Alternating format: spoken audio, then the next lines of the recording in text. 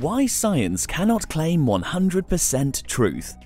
The philosophy of science is a field of study that attempts to address how we derive knowledge from scientific experiments and empirical data. In this video, we will prove to you why scientific facts are not 100% and there is always the possibility of doubt. The first problem within the philosophy of science is induction. Induction is a thinking process where one makes conclusions by moving from the particular to the general. Arguments based on induction can range in probability from very low to very high, but always less than 100%. Here is an example of induction. I have observed that punching a boxing bag properly with protective gloves never causes injury. Therefore, no one will be injured using a boxing bag. As can be seen from the example above, induction faces a key problem, which is the inability to guarantee the conclusion because a sweeping generalization cannot be made from a limited number of observations. The best it can provide are probabilities, ranging from low to very high. In the aforementioned example, the person who made the statement could not logically prove that the next person to punch a boxing bag will not get injured. Therefore, the problem with induction is that it can't produce certainty. This issue was raised by the 18th century Scottish philosopher David Hume in his book An Inquiry Concerning Human Understanding. Hume argued that inductive reasoning can never produce certainty. He concluded that moving from a limited set of observed phenomena to making conclusions for an unlimited set of observed phenomena is beyond the present testimony of the senses and the records of our memory.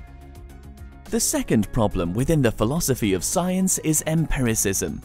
Empiricism claims that we have no source of knowledge in a subject or for the concepts we use in a subject other than sense experience. Philosopher Elliot Sober, in his essay Empiricism, explains the empiricist's thesis. Empiricists deny that it is ever rationally obligatory to believe that theories provide true descriptions of an unobservable reality. For an empiricist, if a theory is logically consistent, observations are the only source of information about whether the theory is empirically adequate. Empiricism suffers from limitations and logical problems. The main problem with empiricism is that it can only base its conclusions on observed realities and cannot make conclusions on unobserved realities. Imagine you observe a white cat walking outside of a house towards the direction of an oncoming snowstorm. You can see the cat walking up to the snowstorm, and then you can no longer see the cat. A strong empiricist's account would be to deny that there is a cat in the snowstorm, or at least suspend any claims to knowledge. However, based on other intellectual tools at your disposal, you would conclude that there is a white cat in the snowstorm regardless of whether or not you can observe one. Therefore, since induction and empiricism are used in deriving knowledge from scientific data, then science cannot claim certainty. Our observations do not encompass all phenomena, therefore science is tentative. In other words, it can change based upon future observations. For science to be certain, all natural phenomena must have been observed. This is impossible. Therefore, the scientific method of thinking to prove things like the existence of God or the belief of Muslims that the Quran is the divine word of God is problematic and incoherent. That's it guys, thanks for watching another KJ vid. If you enjoy our videos, please help us to make more by supporting our crowdfunding campaign on fundmypage.com.